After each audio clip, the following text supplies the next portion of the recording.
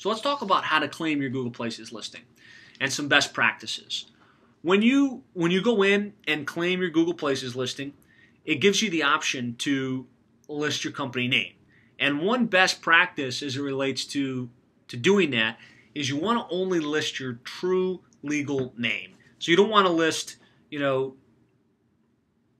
Pete's Plumbing and Heating in Tampa, Florida. That's adding information. You only want to put your company name there. So just Pete's Plumbing and Heating, if that's your company name, if that's how it's listed online, if that's how you incorporated your organization, that's the way you want to do it.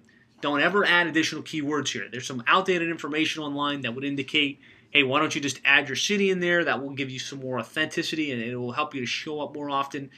Bad strategy. It's actually against Google's policies and procedures, so you don't want to play that game. You don't want to do that. Then you're going to have the option to add your website address. Obviously, you want to put your address in there. Your website address creates a nice inbound link. It also helps your consumer, your potential customer, to be able to go and get that additional information. You always want to use a local number. Don't use an 800 number.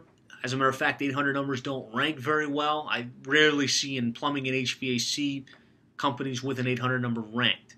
The reason for that is it's called Google Plus Local, and it's specifically meant for local businesses. So the connotation behind an 800 number is, oh, well, I'm in Tampa and you're in some other state, you're in San Diego, and if I dial this 800 number, I won't be incurring a charge. Don't do it. It doesn't rank well. Plus, statistics tell us that local numbers actually rank better. Convert better. That if a customer gets to your HVAC website and they're reading about who you are and what you do, and you've got a local number, they're more apt to call that local number than an 800 number. Another best practice is you need to use a local address in your Google Places listing. It's not going to work to use a P.O. box or a UPS store. There was a time where you could do that. It really just doesn't work as well. Google's privy to that. There were some guys that were teaching you to, in every little city that you wanted to rank in, go out and set up a UPS box store and claim your listing in those different areas.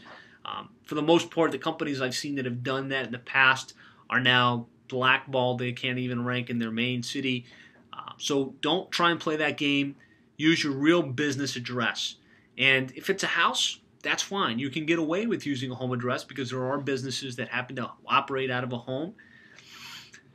You just need to play by the rules. And so one of the rules that Google dictates is, as you go through the process of claiming your Google Places listing, it asks, do you service customers at your place of business? In other words, do they come to you like at a store, at a dentist, or are you servicing them out in the field? And it's a yes/no question. So you obviously need to answer that. No, we don't service them at our place of business. We go out to them. Then the next question that it asks, once you say yes or no to that, is it asks if you want to show your address or not. And so you have the option at that point to either say, yes, please show my address, or don't show my address.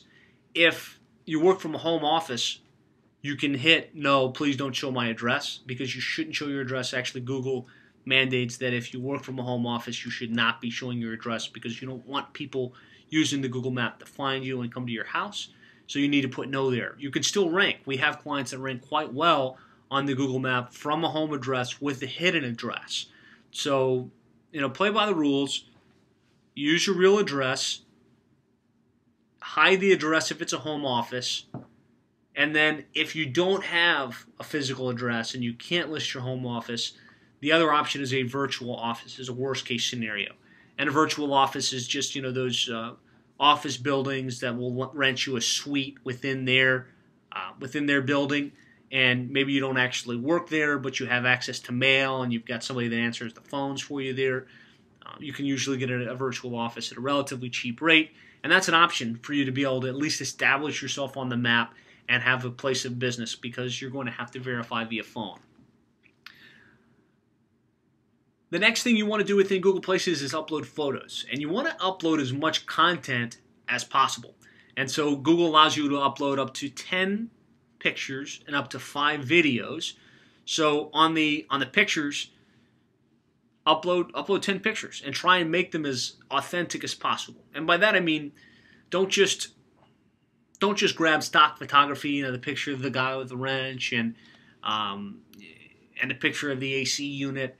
The more authentic the photos, the pictures, the real pictures of you and your team of guys and your trucks, you know, stacked in order, and the building, and, you know, your guys out in the field with a wrench in front of a train AC unit, for instance.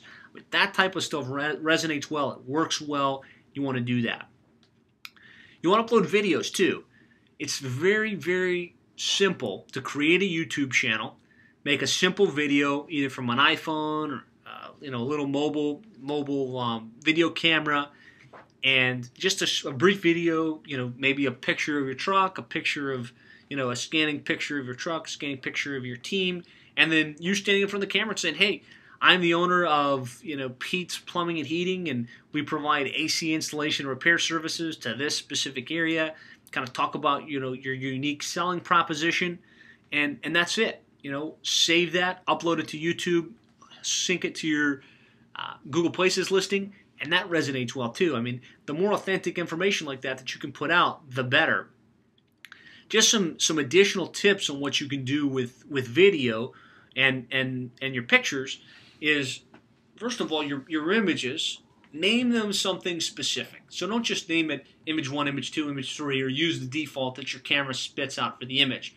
Name it your city plus AC repair dash your company name, and AC repair dash your city and then company name. That way you're getting some keyword context into your images. Another really kind of best practice as far as how you can leverage your images and get more context to it is to use a tool like Panoramio. And Panoramio, you can go to panoramio.com, is a image sharing site. And what you can do is you can upload an image to panoramio.com, and then you can name it, like I just said, but then you can also geotag it. So you can put your company's address in the settings on the image, and now Google says whenever you've uploaded it to YouTube, Google spiders to your Google Places listing, follows that image off to Panoramio, sees the GPS information, follows that GPS information back to your map listing, and it gives a lot of context and a lot of authority information that would say, okay, this is a real company that's operating in this area, and it really helps with all of that. And so those are some really good best practices on how you can optimize your Google Places listing. One thing to pay close attention to is if you haven't claimed your Google Places listing and you're doing this for the first time, you're going to get the option to either verify via phone or verify via mail. So if you haven't claimed your Google Places listing and you've been in business for some period of time, it's going to give you that option to verify via phone. Where that's available, you'll always want to do it. So you select verify via phone. When you press submit, you'll get a call almost immediately. And it would be an automated system that says, hey, this is Google. Your PIN code is 44632. And you write that down, enter it in your Google Places listing at google.com/places, and you're cooking with grease. You can go in and follow all of those best practices I just recommended. If you haven't done that yet and you're starting a brand new business, you might not have the option to verify via phone. And what's going to happen is it will say, we're going to send you a postcard. And you got to wait a few days, something like 10 business days. You'll get a postcard in the mail with your PIN code, and that's how you complete the verification process. Well, I hope you found this information beneficial. I hope you're able to take these ideas and techniques and start to implement them in your business in a way that's going to help you connect with more customers and grow your business. If you'd like to get more ideas, techniques, strategies, tips on how you can more effectively market your AC repair, HVAC business online, I'd encourage you to go to HVACSEO.net/free. There you'll be able to download our guide. It takes you step by step through really some of the best ideas, techniques, and strategies that we've developed specifically for the HVAC business, ranging from everything from SEO to Google Places optimization to email marketing and social media. So I encourage you to go ahead and download that guide. It's completely free of charge. Now, if you're the type of business owner that says, this is great information, I'd be interested in potentially having you guys do this for us. We'd love the opportunity to talk with you. You can give us a call directly at 866-610-4647.